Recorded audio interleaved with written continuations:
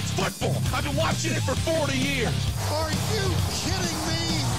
You're listening to Winning Cures Everything. Game day, baby. Wake up or get out. Here's your host, a confident young man, a superb athlete, Gary Seegers. Welcome in. It is the Tuesday, September 5th edition of the show. I am your host, Gary Seegers. You can follow me on Twitter at GaryWCE. We have got a lot to discuss in the world of Winning Cures Everything, in the world of college football. Hopefully, all of you had a wonderful Labor Day weekend. Everybody got to barbecue. Everybody got to grill out, all that good stuff. I'm hoping that it was the best for you from a gambling perspective as well.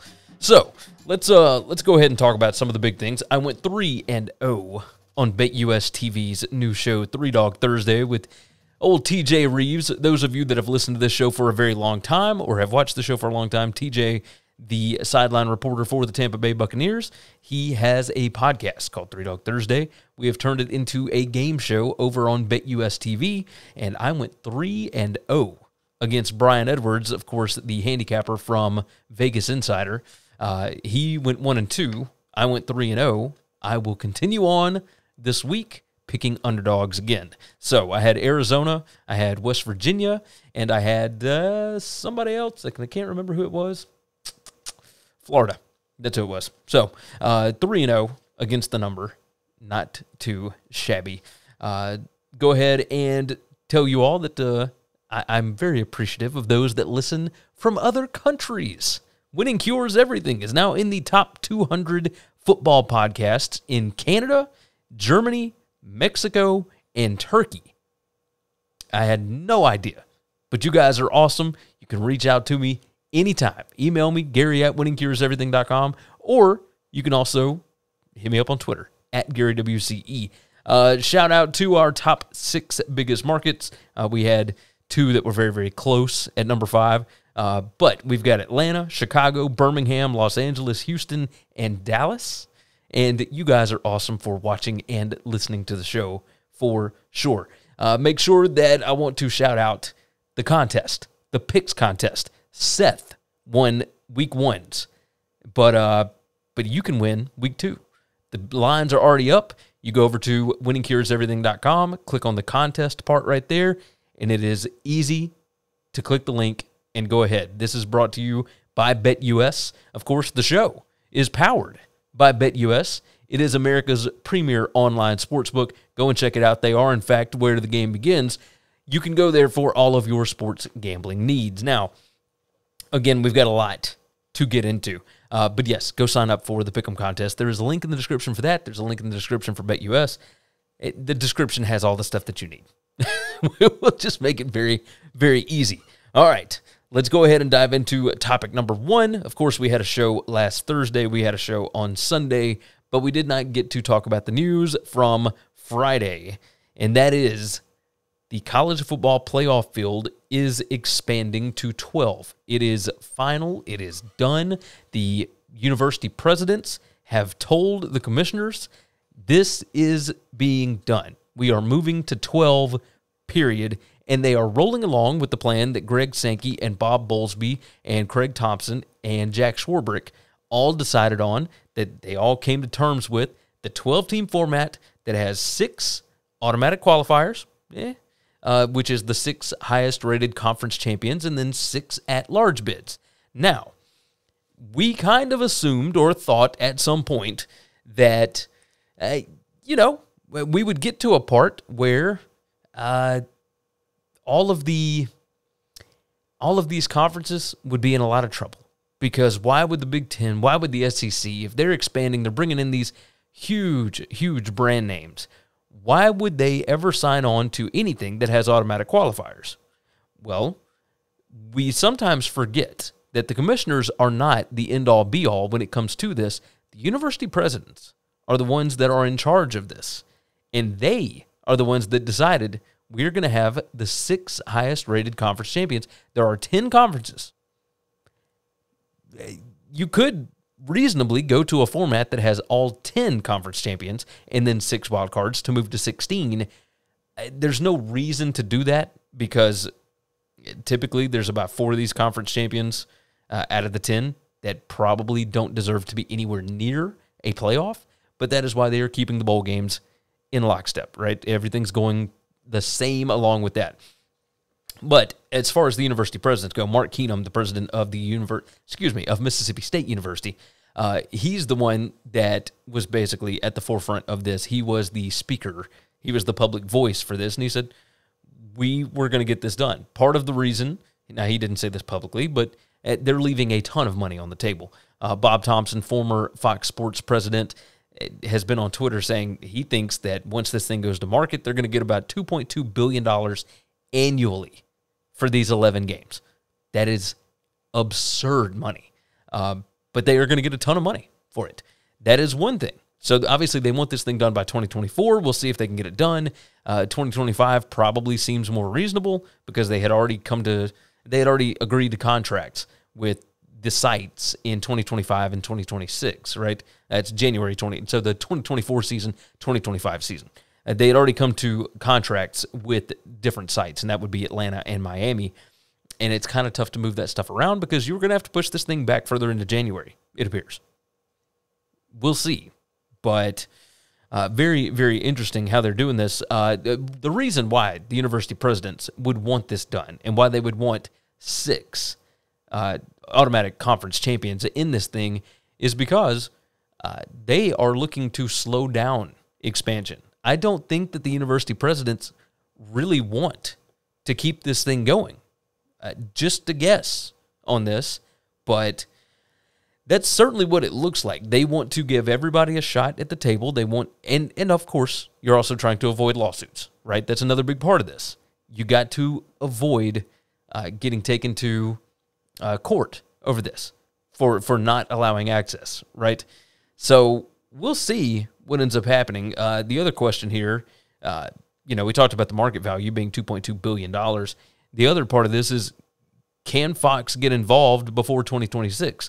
We brought this on last week when we talked about the show on Thursday. The idea is that if you're ESPN and you want Oklahoma and Texas to come on in earlier and you're trying to negotiate with CBS and you're trying to negotiate with Fox over getting the SEC out of their deal early and the Big 12 wants their stuff done quicker and blah, blah. Everybody wants something. So you're working on deals. Well, an ESPN property that Fox would really like to be a part of right now is that college football playoff. If you end up having a ton more games before the end of the contract, you could maybe swap a few things around and let Fox get involved with this thing before. Right now, obviously, if you're ESPN, you don't want to give up the exclusivity. You probably keep the national championship, all that. But the other games will get a ton of viewers as well. So that's why that would go along. Let's jump over here. Ross Dellinger talked about it quite a bit, and he great article over at Sports Illustrated. He said the 12-team format, same model proposed 15 months ago by 3 commissioners and Swerwick. They were part of a CFP working group that spent 2 years creating the expansion proposal. The model grants automatic bids to the 6 highest-ranked conference champions, gives first-round buys to the highest-ranked 4 champions, and completes the field with 6 at-large selections. First-round games between seeds 5 through 12 are expected to be played on campus or at a location designated by the better seed. A rotation of 6 bowls will host quarterfinals and semifinals. And, of course, you can go and check out the model here over on Ross's Twitter page. And it goes through. I'm not going to read all of it, but it's interesting. The 4 highest-ranked conference champions assigned to quarterfinal games in bowls, the opponent from first-round game winners, will be assigned by the selection committee based on the bracket. The 4 highest-rated conference champions are going to get the buys. So if you win a conference championship, you are going to get a bye, which means that last year, Georgia would have had to have played in week 1. They would have hosted a playoff game. And then they would have had to go, and we'll bring this up over at CBS Sports. They have what a 12-team field would have looked like in each of the last 8 seasons. That is all the different years of the college football playoff. Very interesting to go and look because Georgia, if they had beaten Pitt last year, which I would assume they would, then they would have to go and play Baylor before they would go and play Alabama, which they would not have met in the national title game based on this, right? So the seeding will be different. When you look at, 2020, you would have gotten Indiana and Iowa State and Coastal Carolina in the college football playoff. Like, that is huge for those brands. You move to 2019, Memphis, Utah, Penn State, Wisconsin, Baylor in there again.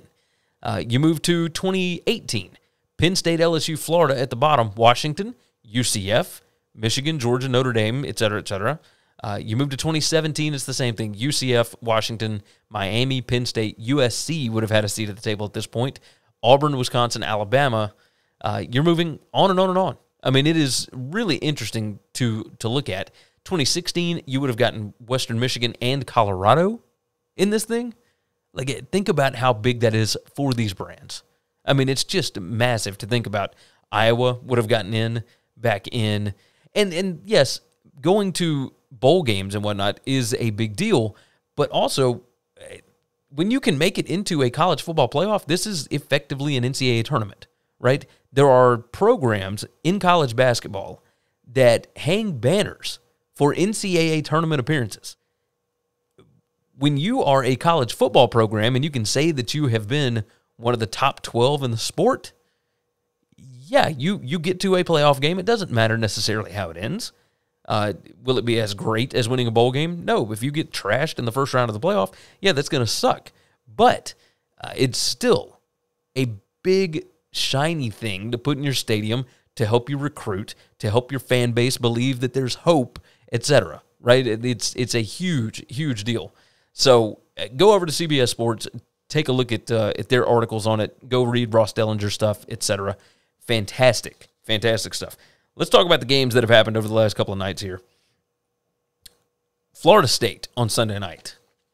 Do not get it twisted by the way that game ended, that there was anything other than domination by Florida State. They almost found a way to give the game away, but this is a learning situation, I would say, for Florida State.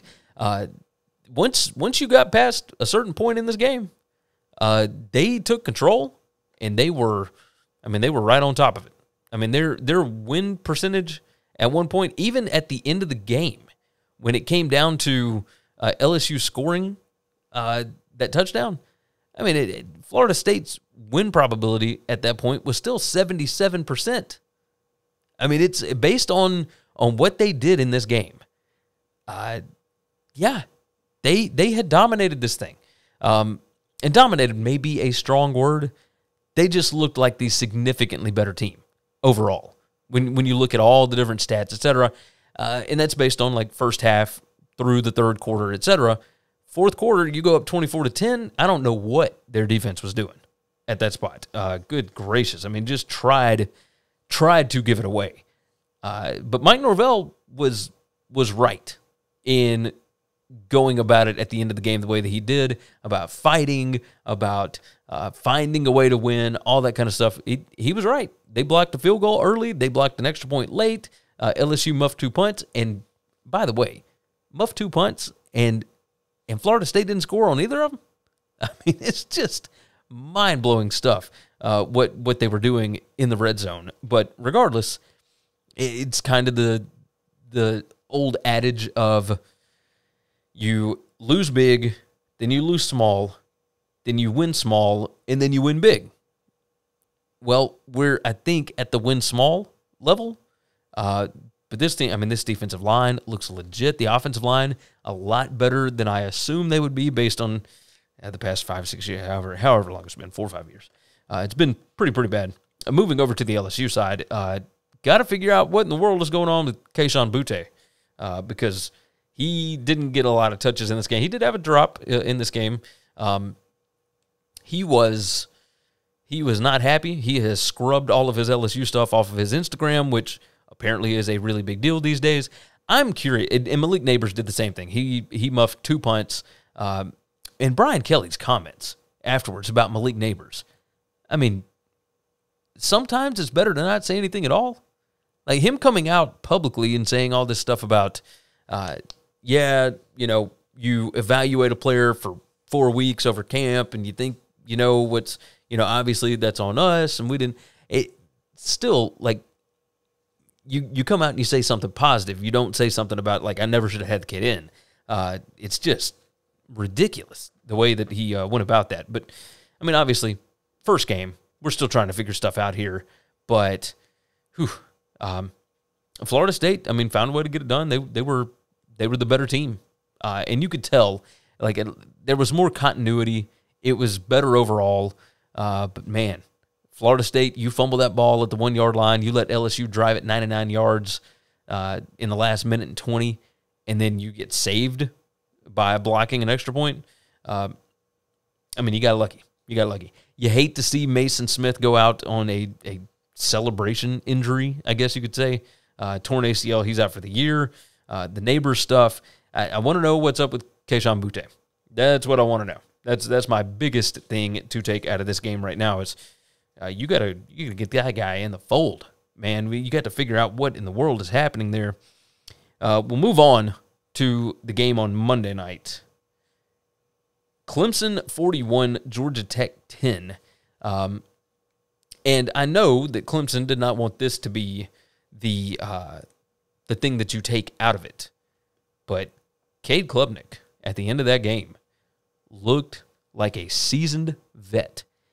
Everything that he did looked better than what DJ Uiagalelei did, which is, like, you hate that, but also, I mean, you get it, right? I mean, it's just, that offense was questionable at best early. Eventually, DJ did look better, right? As you went through, you could see, and you can see this on here, Cade, I mean, my gosh, EPA per play for Cade was 0.98. EPA per play for DJ was 0.09. That's a massive difference. And yes, it is an incredibly small sample size, but it looked completely different. They ran more plays for DJ Uiagalelei in the running game than they did Will Shipley. And I don't get that. You got to find a way to get your best players the ball. Shipley only got one target in receiving. He only had 10 rushes for 42 yards. Let me check and make sure that that's right. Shipley, 10 carries, 42 yards, and had one catch and one target. Will Shipley is one of the top 3 players on this offense. I mean, what are we doing here? I could not figure out Clemson's game plan. When you go and look, here's the biggest thing, and you can see it on the screen here. This is from the ESPN box score. This is Georgia Tech throws an interception on the first play of the game, then 3 and out with a punt for Clemson, 4 plays and a fumble for Clemson, 3 plays and a punt for Clemson, 3 plays and a punt, 4 plays and a touchdown, but that's on a 5-yard field because you blocked a punt. Georgia Tech misses a field goal, and then finally the offense, once you get towards the end of the second quarter, goes 8 plays, 87 yards, or 67 yards, excuse me. And then, of course, they punt again before the end of the half. Clemson scored 5 touchdowns on 14 drives. One of those was by Klubnik late in the game. One of them was a 5-yard drive. Another one, let's see, there's a field goal. There's a, there you go, touchdown, 4 plays, 15 yards. So 14 of those 41 points were just handed to you. There are still offensive issues at Clemson. We will say that. Georgia Tech, pretty bad. I mean, just looked really bad. I don't know. I don't even know what to say. 237 yards. And yes, part of this is the fact that Clemson's defense is light years ahead of them, right? Their defense is awesome. But, man, this was bad. At the same time, Georgia Tech still, this game was 14-10 in the third quarter. Georgia Tech still had opportunities. They just didn't quite have the dudes. So, Jeff Sims wasn't bad. 23 out of 36 for 164 yards, 1 touchdown, 1 pick. Ran the ball 13 times, 41 yards. Like, he's all right. But, man, this is a rough stretch for Georgia Tech. I will tell you that. Rough stretch. Another couple of things to hit on quickly here. Chris Rodriguez, not going to be back with Kentucky. Of course, Kentucky also has some running back injury issues. But I found this tweet very interesting. Mark Stoops says he doesn't have anything to report regarding the status of running back Chris Rodriguez. Says he has, quote, been advised not to. And also says it is out of my hands. It says this is a school issue. It sounds like Kentucky will head to Florida without Rodriguez. This is a school issue with Kentucky regarding Rodriguez. And I think some other guys. Trey Wallace, of course, continues on. Stoops says Ramon Jefferson will be out for several weeks. Running back room, of course, taking a few hits before the Florida game. I mean, it's been announced for a while that he's going to be out for the first 2 games, at least. But what in the world could be going on that would require university issues? Because this, I don't think this has anything to do with the DUI from before. I think something else is going on here. So, I mean, we'll see. We will see. Next topic that I want to hit on right quick.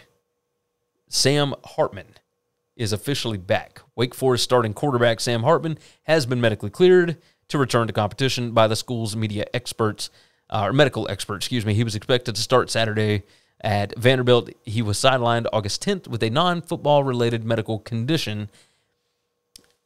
And apparently the medical condition, from everything that I have read, was some sort of blood clot. Now, apparently there's no more clotting. Everything is flowing the way it should be. He is back in the fold. What I'm curious about, Wake plays against Vanderbilt this weekend. I'm curious what the rust factor is like, because I don't believe that he's been out there practicing with this clot issue. That means that it's almost a month, or it will be a month on Saturday since he got pulled off the field. How does he feel? What is the chemistry like? He and A.T. Perry have played together for a very long time. What's the situation look like? That's what I'm curious about. I want to know what's going on as far as the rust. All right, let's hit some ads. I got NFL gambling picks on the other side. I've got most valuable college football players of the week, the most watched college football games of the week, etc. And we're going to talk a little bit of hot seat as well before the viewing guide later. All right, let's go on and hit it. Knock it out. Let's check out some things you should know about. College football is back, and BetUS TV has you covered. Every Tuesday and Wednesday at 1 p.m. Eastern, we've got expert game analysis to help you make informed decisions before kickoff, only on the BetUS TV College Football channel. Visit winningcureseverything.com to find everything you need to know about us, including full shows in video or podcast form, gambling picks, merch, the gear we use, and more. If you want more content from me, Gary, visit BetUSTV.com. I host the How to Gamble on Sports show, and from August through January, the BetUS College Football show. You can subscribe to both on YouTube. If you haven't already, subscribe to the podcast on Apple, Spotify, or whatever's your favorite podcast app. And if your app allows it, leave a 5-star written review. Visit the Winning Cures Everything web store to get all kinds of football shirts, hats, hoodies, mugs, and more. Visit winningcureseverything.com/store to see what all we've added. And now, back to the show. All right, let's go ahead and dive into some other interesting things here. The top 5 most valuable college football players from a PPA perspective, and that's players of the week, basically. We're going to start with the P5s. Janae Jenkins, wide receiver for LSU, is number 1 there. Arizona wide receiver Jacob Cowing, number 2. Number 3 is Kentucky's Tavion Robinson, which I had a feeling he would be since he's replacing Wandale. But, really, really, really good opening week for him. Number 4, Texas tight end Jatavian Sanders.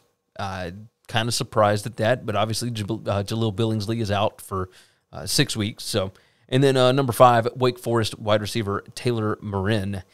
He was awesome. All right, let's move over to the G5 here.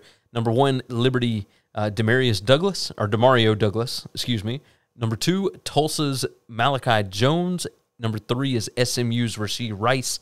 Number 4, Ohio, James Bostic. Ohio shocked me this weekend. with how effective their passing game was. I mean, the wide receiver there, Bostic, was awesome.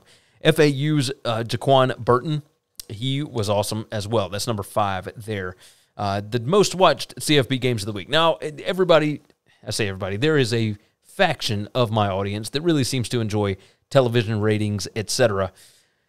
It was Labor Day weekend. Today's Tuesday. I'm recording a little early. I say a little early. It's about 4 o'clock in the afternoon. The ratings have not fully come out from the college football weekend yet. So, still waiting on those. But I will tell you some of the numbers that we got. Notre Dame and Ohio State, 8.42 million viewers on average. Florida State and LSU, the overnight numbers, 6.34 million on that one. And then, of course, we do have the Thursday night numbers. West Virginia Pitt got 3.15 million viewers on average. And Penn State and Purdue, 3.65 million viewers. Those were, of course, overnight numbers. Once we get the actual ones, I'll probably try and hit on them on Thursday. But going forward, those numbers will come out on Monday. I'll talk about them on the Tuesday show. Easy enough to do. Easy enough. Let's do a little hot seat talk. Hot seat after week 1. Now, this is a little bit ridiculous, and I know that, but there are some coaches that maybe need to take a look at what's going on. Maybe need to start checking out the housing market. You know, all these kind of different things, because, man, some of them took it on the chin on Saturday. We'll start off with Louisville. Scott Satterfield, who I thought was safe. You put up many more of those, and you might be in some trouble. I mean, just serious trouble. That was rough. 31-7 at Syracuse. Had 5 drives that got inside the opponent's 40-yard line. Only scored a touchdown on one of them. Mistakes, turnovers. I'm curious what they will look like going to UCF. But if you get blasted at UCF, there might be some problems. There ain't no recruiting ranking in the planet or on the planet that will be able to save your job if you start going out and laying duds, especially when you got a guy like Malik Cunningham, who was a stud last year, right? That's the biggest thing. Nebraska, I've got them on here, of course. I don't think that this win over North Dakota did anything to quell the anticipation or the anxiety around Scott Frost, right? I don't think that solved anything. West Virginia, week 1, like 4th and 1 in plus territory, and you punt the ball. Don't play scared. Like, go out and get the win. I mean, it's just ridiculous. So, regardless, Charlotte, I've got some questions about Charlotte. Now, they do get their quarterback, Chris Reynolds, back. Everybody loves Will Healy, but you go out and lose to William and Mary, and not just lose, but like kind of get blasted 41-24. That game wasn't really close. I mean, that's just bad. Carl Durrell at Colorado is another one that you might want to start taking a look at. I picked Colorado to go 0-12 this year, but this is the 3rd year for him. Like, when you see guys like Mike Norvell, who was hired in the same cycle, Norvell starting to, he got a signature win here against LSU. Granted, it was a bad LSU team, but you're in your 3rd year, and Sonny Dykes comes in at TCU and just wipes the pavement with you at home on a Friday night. Not good. Just not good. I think we might have an anxiety bowl this weekend. Memphis versus Navy. And I don't know. I mean, maybe people feel the same way that I do, but there could be some anxiety around this one between Ryan Silverfield and Ken Neomatalola, because one of those is going to start 0-2. And those two programs are not used to that at this point. Like, I know Navy's had a couple of losing seasons here and there, but, man, in Memphis, Memphis is trying to get into one of the big leagues. Like, they're trying to get to the Big 12, trying to get, one of these bigger conferences. They're trying to work their way up. You can't do that by going out and getting blasted at Mississippi State and then going on the road and losing to Navy. I mean, the same Navy team that just lost to Delaware. So that's an anxiety bowl situation there. San Diego State, Brady Hoke. Of course, there's all the off-field stuff, but you did just get beat at home by 3 touchdowns by Arizona in the brand new opening of your new on-campus stadium, Snapdragon Stadium, right? You can't, just rough. South Florida, Like, everybody thought Jeff Banks might be able to turn this thing around. The spread on that game against BYU at home was, 12.5 opened, and then it closed at 11 or 11.5. And BYU smoked them. That one is rough. So, what did I say? Jeff Banks? Jeff Scott, the former Clemson offensive coordinator. Texas State, Jake Spavital, issues. You can't go on the road and lose like that. I mean, Nevada is not a good football team, but they are if you give them the football 4 times and let them score off. I mean, it's just ridiculous. Willie Taggart went on the road with FAU and lost at Ohio, and that was a dreadful Ohio team last year. But Ohio made them look foolish in that game. Now, part of it was turnovers, etc., but you're Willie Taggart, you got to do better. North Texas, Seth Luttrell, again, they are moving into the AAC, but your soon-to-be rival in the conference is SMU, and SMU just beat them with a first-year head coach 48-10. I mean, just beat them like a drum. And then maybe we start questioning this just a little bit. The last one I wrote down was Boise State. If Andy Avalos cannot get this offense fixed, I don't know that the boosters at Boise State, and yes, there are boosters there, I don't know how happy they are going to be with him. I mean, we've seen coaches get fired quickly at other schools, and it's not that Avalos is awful. I mean, obviously he's done some good things, but, man, you go out on national television to Oregon State and get beat the way that they did, that's a problem. That's a problem. I would highly recommend to him to make sure that you get your offense in order, because that'll be, I mean, that's the first thing. That's the first thing you got to look at. All right, let's hit some picks right quick here. NFL Super Contest gambling picks week number 1. Yes, this is a college football show. I went 48-41 last year against the number in my Super Contest picks. That is 5 NFL bets every single season. I'm not going to cover the NFL much here, much if at all, but I am going to give out some picks every week, 5 picks, because I do enjoy betting on the NFL. So I'm just going to tell you what I'm betting every week. I bet 5 games. I bet $10 on each game. I just let it ride. Very easy to do. The picks that I have for this week, of course, these are all brought to you. The lines are all brought to you by BetUS. It is where the game begins, America's premier online sportsbook. Go ahead and check out BetUS.com. Game number 1. The Bills are heading to the Rams, of course, on Thursday night, so I guess it's good that we're doing the show on Tuesday. Rams, 5-0 against the spread in week 1. Yes, I know that the Bills are power rated insanely high, but the Rams are a 2.5-point underdog at home in the game where they are supposed to be celebrating their Super Bowl victory. Yeah, I'll take that. Give me the Rams here. The Bills are good, and they are going to continue to be good, but I think the Rams win this game outright on a Thursday night. I think that this is a prime spot for them.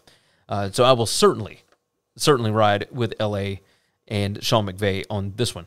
Next one on the board, number 2 for me, Colts at the Texans. Texans a 9.5-point underdog at home here. Yes, I understand that the roster does not look great. However, I don't know why the Colts would be favored by almost 10 points on the road anywhere. So the value, for me, my line on this was closer to 7. The fact that this is 9.5 shows me that I've got about 2.5 points of value here, maybe a little more. Colts 2-6 against the spread, their last 8 against the AFC South. In division, they are not good at covering the number, period. But also, they are 3-12-1 against the spread in week 1 games in their last 15. I mean, it goes back, it's as old as time, it feels like. The Colts don't do well in opening games. Going to continue here. Texans, by the way, 6-2 against the spread versus the AFC South, and part of that is because the lines get exaggerated. They just do. Like, no NFL team is that bad, okay? They can show up. They are all professionals as well. Game number 3 for me. I'm going to take the Vikings +1 at home against the Packers. Yes, I understand that the Packers have Aaron Rodgers. I understand all of this. I know that the Vikings have some questionable stuff going on. I know all of this. But the Vikings 27-1 against the spread as a home dog in their last 28. The Packers are 1-4 against the spread their last 5 as a favorite. The Packers are 1-5 against the spread their last 6 on field turf. All of these different trends, etc. You got a new coach in Minnesota. You got all this, blah, blah, blah, blah. I like the Vikings roster. I like the Vikings team. I think they're going to be able to hang with the Packers. Not only that, I think they win the game. So the +1 is just added. So I will take the Vikings as a home dog there. Game 4, the Eagles, a 4-point favorite at the Lions. Now, the trends do not necessarily align with me. The Lions 4-0 against the spread, their last 4 as a home dog. However, that is, of course, once everybody realized exactly how bad they were last year, and the number got inflated. So the Eagles 5-2-1 against the spread, their last 8 as a favorite. That certainly bodes well. My line on this was actually the Eagles -6. I'm getting 2 points of value here at -4. Yes, everybody's high on the Lions right now. I get it. I'm going to go the opposite way. I like the Eagles on the road here. And then finally, Game 5 for me, Cowboys +2.5 at home against the Bucs.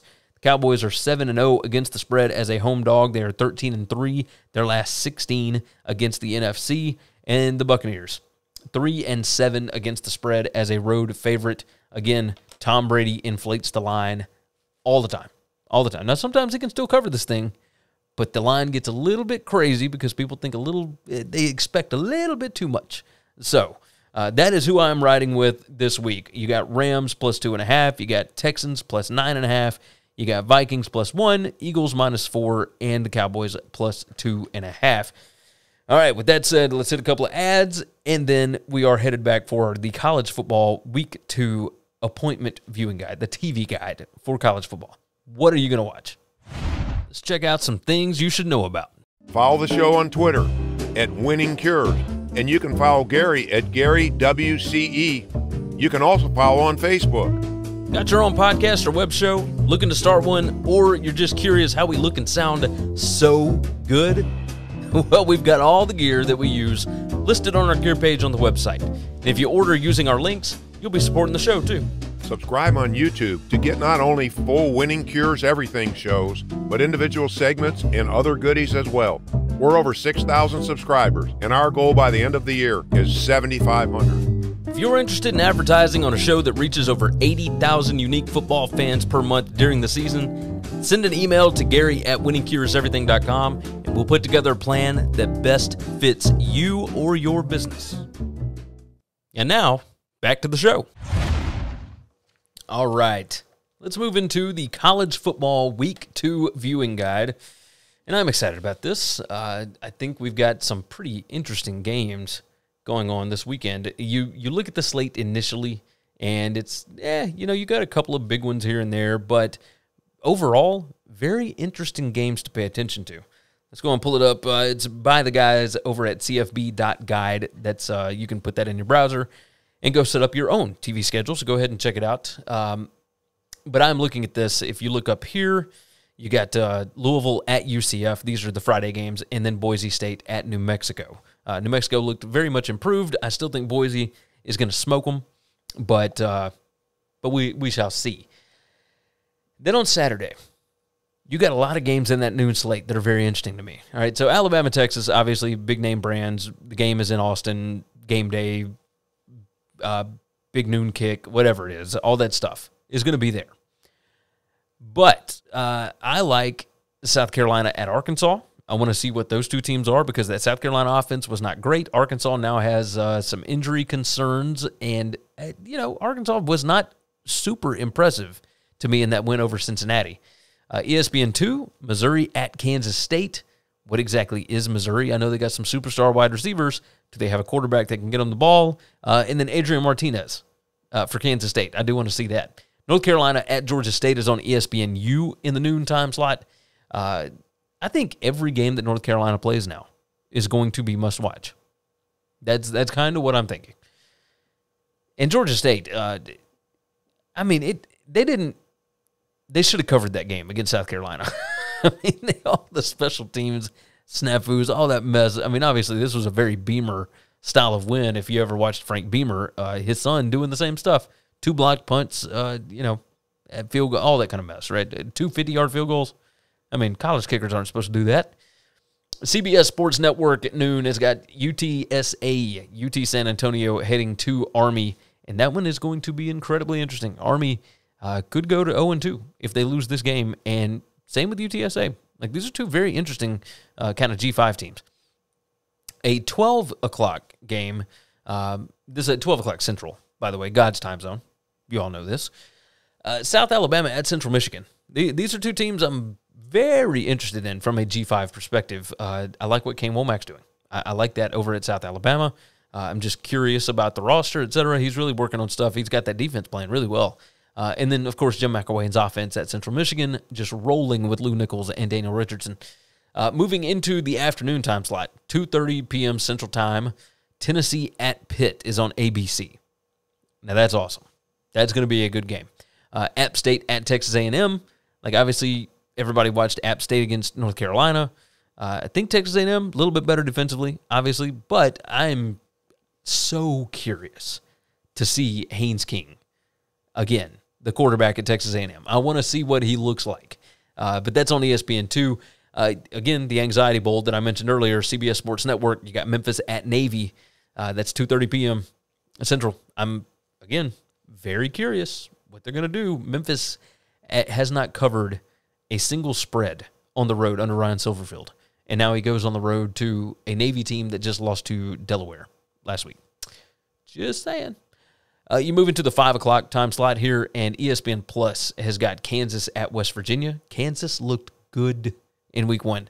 And West Virginia did look good in a loss, but I would highly recommend to Neil Brown, do not lose this game to Kansas. Lance Leipold is building a culture there. He's got a player at quarterback. That's going to be a fun game to watch. Along with that, at 6 o'clock, you've got Kentucky at Florida on ESPN. Of course, we talked about the suspension stuff going on at Kentucky, and we saw what Florida is capable of, especially at home at night. That's going to be a pretty good spot. USC at Stanford on ABC at 6:30. Another chance to see Lincoln Riley. If he comes out and loses this game at Stanford, I mean, what in the world are we going to do? They lost to Stanford last year, and they fired Clay Helton. No, I don't think they're going to fire Lincoln Riley, but Stanford, looked better in game 1 than they did last year. They got everybody back healthy, so that is definitely a step in the right direction. At that same time, 6:30 p.m. Central Time, you've got Arizona State at Oklahoma State. This is an interesting one. Everybody wants to count out Herm Edwards, etc., and maybe this thing falls apart on them. Maybe it does.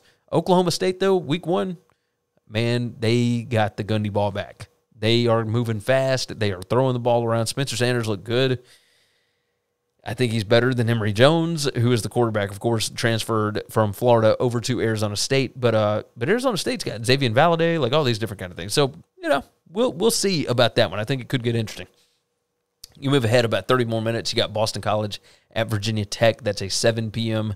Central Time kick, and that's on the ACC network. 2 teams that started 0-1 that both expected to be 1-0. How much anxiety will there be for this one? I don't think Brent Pry's got anything to worry about. Obviously, he's in year 1. Jeff Hafley, you keep losing games like to Rutgers and stuff, you might be in trouble, especially when you got like a sneaky NFL draft pick kind of quarterback there with Phil Dracovic, but just rough. And then finally the nightcap. I mean, it's going to be awesome. Just awesome. Baylor at BYU. That's a really, really good game. That's on ESPN, 9:15 p.m. Then at 9:30, you've got Oregon State at Fresno State. The Beavers looked good last week. And, of course, you got Jeff Tedford, the head coach at Fresno State. Jake Haener doing his thing. I mean, he beat a Pac-12 team last year. Now he gets one at home. We'll see. Mississippi State at Arizona is the full nightcap, the 10 p.m. I mean, that is peak Pac-12 After Dark with Mike Leach going to face Jaden DeLaura and good gracious, Arizona, Jacob Cowing. So Arizona looked good week 1 against San Diego State. Probably a lot of points there, I would imagine. And wacky stuff is going to happen in that game because, my gosh, it's a 10 p.m. kick in Tucson. Like, let's go. Let's go. All right. That is going to wrap things up for today's show. You guys have been fantastic. Thank you for continuing to support the show. I had told you all beforehand to download the podcast because we're going to, the Tuesday show would only be on the podcast, etc. And not the case. Not the case. We're just going to keep everything rolling. We got sponsors. We got things that we got to work on. We're going to put it all on YouTube, and it's all going to be on the podcast as well. Everything will be out there, easy to find, easy to get to. So subscribe where you can subscribe, on YouTube or on the podcast, whatever your favorite podcast app is, Spotify, Apple, etc. Go ahead and check it out. That's the best thing for me. and like the video. Jump in the chat, jump in the comments. I'd love to hear your opinions on these topics, on all these different things. Is there a game that I need to be watching on Saturday that I didn't go over in the guide? Toss it in the comments. I'd love to hear from you. All right, with that said, don't forget the show is powered by BetUS. That is where the game begins. It is America's premier online sportsbook. Been doing this for damn near 3 decades. Go ahead and give them a visit. There is a link in the description, betus.com. And make sure and sign up for the contest over at winningcureseverything.com. $25 Amazon gift card every single week. And on top of that, just going to tossing this out there, BetUS is either doing a free play, and that we're talking money, or they are going to do a jersey of the team of your choice. Reach out to me for more, at GaryWCE on Twitter. All right, that's going to wrap this thing up. You guys have been awesome. Take care of yourself. Take care of each other. And hopefully, all your tickets cash this week.